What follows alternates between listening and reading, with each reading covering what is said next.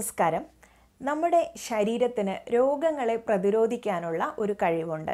പക്ഷേ ചില സമയങ്ങളിൽ രോഗപ്രതിരോധ ശേഷി വളരെ കുറഞ്ഞ് ഇടയ്ക്കിടെ അസുഖങ്ങൾ പിടിപെടുന്നതായി കാണാം.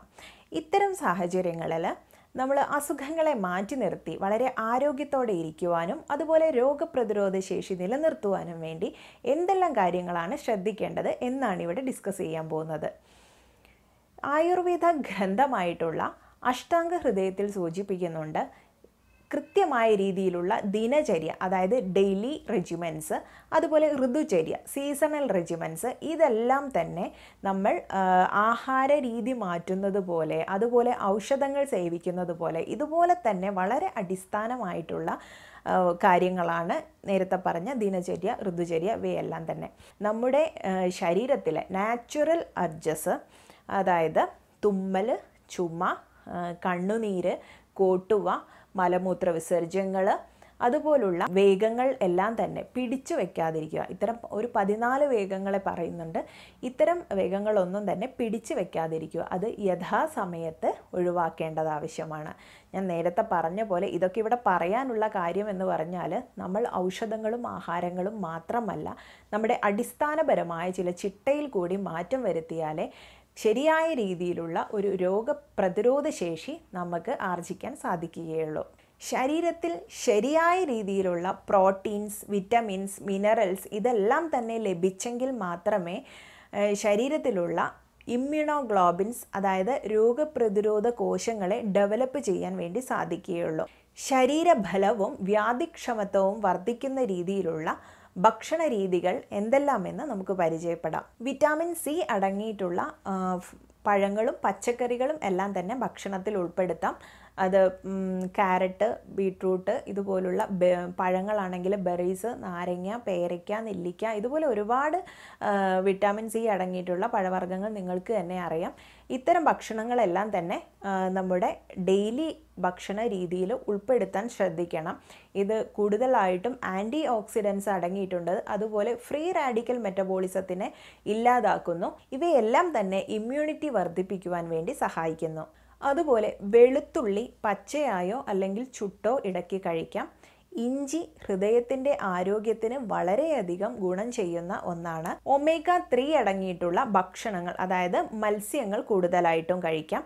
പ്രോബയോട്ടിക്സ് കൂടുതൽ അടങ്ങിയിട്ടുള്ള തൈര്, മോര് തുടങ്ങിയവ ഉൾപ്പെടുത്താം. ഇത് ശരീരത്തിന് ആവശ്യമായ ഹെൽത്തി ബാക്ടീരിയാസിൻ്റെ വളർച്ചയെ സഹായിക്കുന്നു. ശരീരത്തിന് ആവശ്യമായിട്ടുള്ള വിറ്റാമിൻ ഡി ലഭിക്കുന്നുണ്ടെന്ന് ഉറപ്പുവരുത്തണം. സ്റ്റാർ അനീസ് ബിരിയാണി മസാലയിലൊക്കെ ഉപയോഗിക്കുന്ന നക്ഷത്ര ആകൃതിയിലുള്ള ഒരുതരം സുഗന്ധദ്രവ്യമാണ് ഇത്.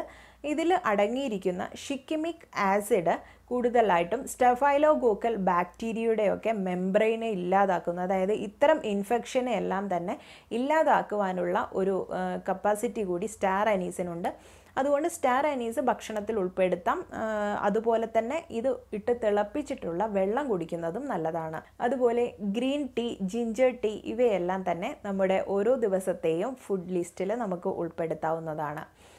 ഇനി അതുപോലെ പയറുവർഗ്ഗങ്ങൾ കൂടുതലായിട്ട് കഴിക്കാം.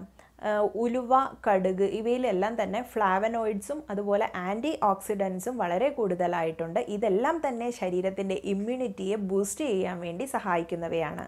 തേൻ, നെയ്യ്, അതുപോലെ മാംസം, മുട്ട, ഇവയെല്ലാം തന്നെ ഭക്ഷണത്തിൽ ഉൾപ്പെടുത്താം. പാൽ കുടിക്കുന്നവരാണെങ്കിൽ അതിൽ അല്പം മഞ്ഞൾപ്പൊടി കൂടെ ചേർത്ത് കുടിക്കാം. ഇനി സീസണലായിട്ടുള്ള ഫ്രൂട്ട്സും വെജിറ്റബിൾസും തിരഞ്ഞെടുക്കാൻ പ്രത്യേകം ശ്രദ്ധിക്കുക. ഇത്തരം കാര്യങ്ങളെല്ലാം തന്നെ ഇമ്മ്യൂണിറ്റിയെ ബൂസ്റ്റ് ചെയ്യാൻ വേണ്ടി വളരെ സഹായകമാണ്. ഇനി ഇമ്മ്യൂണിറ്റി കുറവാണ് എന്നുള്ളത് എങ്ങനെ മനസ്സിലാക്കാം, എന്തെല്ലാം ലക്ഷണങ്ങളാണ് കാണിക്കുന്നത് എന്നുള്ളതാണ്.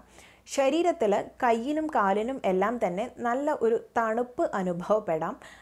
കണ്ണുകൾക്കെല്ലാം നല്ല ഡ്രൈനെസ് ഫീൽ ചെയ്യാം. അതുപോലെ മലബന്ധം അല്ലെങ്കിൽ വയറിളക്കം, ഇതുപോലെ ദഹന സംബന്ധമായ പല പ്രശ്നങ്ങളും കാണാൻ ഇടയ്ക്കിടെ എപ്പോഴും ഉള്ള ഒരു തരം ക്ഷീണം, സ്കിന്നിലും അതുപോലെ നഖങ്ങൾക്കിടയിലും എല്ലാം തന്നെ വെള്ള കളറിലുള്ള പാച്ചസ് കാണാം. രോഗപ്രതിരോധ ശേഷി കുറയാനുള്ള ചില അവസ്ഥകൾ, അത്തരം റിസ്ക് ഫാക്ടേഴ്സ് എന്തെല്ലാമെന്ന് നമുക്ക് നോക്കാം.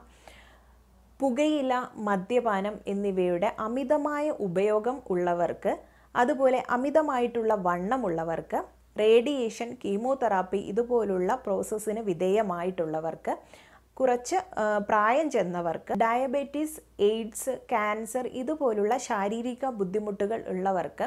ഇനി എന്തെല്ലാമാണ് ഇതിൻ്റെ കാരണങ്ങൾ, രോഗപ്രതിരോധ ശേഷിയെ കുറയ്ക്കുന്ന രീതിയിലുള്ള കാരണങ്ങൾ എന്തെല്ലാമെന്ന് നോക്കാം. ആദ്യമായി പറയേണ്ടത് സ്ട്രെസ്സാണ്. മറ്റൊന്ന് പോഷകാഹാരക്കുറവ്, ഒന്ന് ഉറക്കക്കുറവ്, വ്യായാമക്കുറവ്. ഇത്തരം കാര്യങ്ങൾ എല്ലാം തന്നെ രോഗപ്രതിരോധ ശേഷിയെ കാര്യമായി ബാധിക്കും. ആയുർവേദം പരാമർശിക്കുന്ന ചികിത്സാ രീതികൾ എന്ന് പറയുന്നത് 2 രീതിയിലാണ്. ഒന്ന് സ്വസ്ഥവൃത്തവും ഒന്ന് ആതുരവൃത്തവും. ഇതിൽ അതായത് അസുഖം വരുന്നതിന് മുൻപേയുള്ള ചികിത്സയും ഏതെങ്കിലും അസുഖം പിടിപെട്ടാൽ അതിനുള്ള ചികിത്സയും. നമുക്കിവിടെ ആവശ്യം രോഗം വരാതിരിക്കാൻ വേണ്ടി എന്തെല്ലാം കാര്യങ്ങൾ നോക്കാം എന്നുള്ളതാണ്. ആയുർവേദത്തിൻ്റെ ചികിത്സാ രീതികൾ ഒരു ബേസ് പറയുന്നത് സമദോഷ സമാഗ്നിശ്ച സമധാതു മലക്രിയ എന്നാണ്. ദോഷങ്ങളും ധാതുക്കളും എല്ലാം തന്നെ പ്രോപ്പറായിട്ടുള്ള ഒരു ഈക്വൽ ലെവലിൽ നിന്നാൽ മാത്രമേ നമുക്ക് സ്വസ്ഥം, അതായത് ആരോഗ്യമുള്ള ഒരു ശരീരം, അതുപോലെ രോഗത്തെ പ്രതിരോധിക്കാനുള്ള ഒരു ശേഷിയും നിലനിർത്താൻ സാധിക്കുകയുള്ളൂ. രോഗപ്രതിരോധ ശേഷിയെ നിലനിർത്തുവാൻ സഹായിക്കുന്ന ചില പാനീയങ്ങൾ ഏതെല്ലാമാണ്, ഔഷധങ്ങൾ ചേർത്തിട്ടുള്ള പാനീയങ്ങൾ ഏതെല്ലാമെന്ന് നമുക്ക് പരിചയപ്പെടാം. അതിൽ ഒന്നാണ് ചുക്ക്, തിപ്പലി, കുരുമുളക്. ഇവ 5 ഗ്രാം എടുത്ത് 1 ലിറ്റർ വെള്ളത്തിൽ തിളപ്പിച്ച് 1/2 ലിറ്റർ ആക്കി വറ്റിച്ചെടുത്ത് അത് സിപ്പ് ബൈ സിപ്പായിട്ട് നമുക്ക് ഇടയ്ക്കിടയ്ക്ക് കുടിക്കാവുന്നതാണ്. തുളസി, അശ്വഗന്ധ അതായത് അമുക്കുരം, അതിനെക്കുറിച്ച് മുൻപേ ഒരു വീഡിയോ ചെയ്തിട്ടുണ്ട്. കാണാത്തവർ ഞാൻ ലിങ്ക് ഡിസ്ക്രിപ്ഷൻ ബോക്സിൽ കൊടുക്കാം, ഒന്ന് കണ്ടു നോക്കുക. ചിറ്റമൃത്, അതുപോലെ ലിക്കോറൈസ് എന്നറിയപ്പെടുന്ന യഷ്ടിമധു, നമ്മൾ മലയാളത്തിൽ ഇരട്ടി മധുരം എന്ന് പറയും, അത് 1 പിടി, മുരിങ്ങയില, വെളുത്തുള്ളി ഇവയെല്ലാം വെള്ളത്തിൽ ചേർത്ത് തിളപ്പിച്ച് 2 നേരമായിട്ട് കുടിക്കാവുന്നതാണ്. അതുമല്ലെങ്കിൽ ഇരട്ടി മധുരം ചൂടുവെള്ളത്തിൽ ചേർത്ത് ഇടയ്ക്കിടയ്ക്ക് കുടിക്കാവുന്നതാണ്. വളരെ പ്രസിദ്ധമായിട്ടുള്ള ഒരു പാനീയമാണ് ഷഡംഗ പാനീയം. ഇതിൽ ഷഡംഗ പൗഡർ ഇട്ടതിന് ശേഷം 1 ലിറ്റർ വെള്ളത്തിൽ തിളപ്പിച്ചും കുടിക്കാം.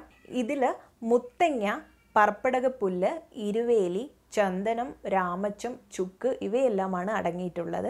ഈ പൗഡർ തിളപ്പിച്ച വെള്ളം കുടിക്കുന്നതും ഇമ്മ്യൂണിറ്റി പവറിനെ കൂട്ടുവാൻ വളരെ നല്ലതാണ്.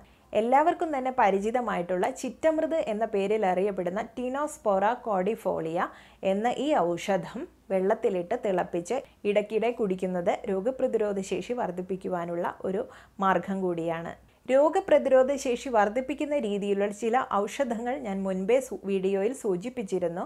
അതിലൊന്ന് ത്രിഫല, ചൊവനപ്രാശം, അശ്വഗന്ധ, അണുതൈലം ഇവയെല്ലാം തന്നെ ദിവസേന ഉപയോഗിക്കുന്നത് രോഗപ്രതിരോധ ശേഷിക്ക് വളരെ ഗുണം ചെയ്യും.